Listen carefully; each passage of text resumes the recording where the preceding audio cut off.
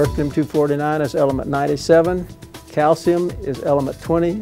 20 plus 97 make 117 when you fuse the two of them together. For 3 months, continuous chemical separation took place. This was the only place in the world that amount of material could be produced in that reactor. Oak Ridge and Vanderbilt together played very key roles. The target was made in a reactor institute in Russia. You accelerate the calcium in a cyclotron and then bombard the target. That's 10 to the 19th atoms of berkelium being bombarded by 10 to the 19th atoms of calcium to produce 6 atoms of 117.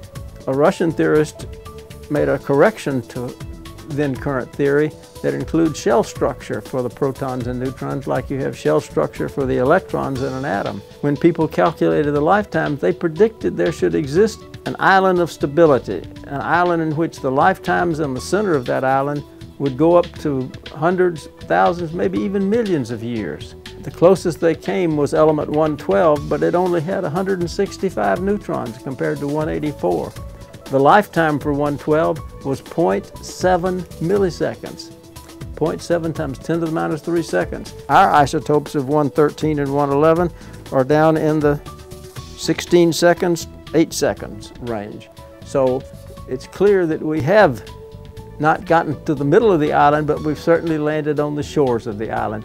It's a major international cooperation in which neither country could have done the experiment without the other.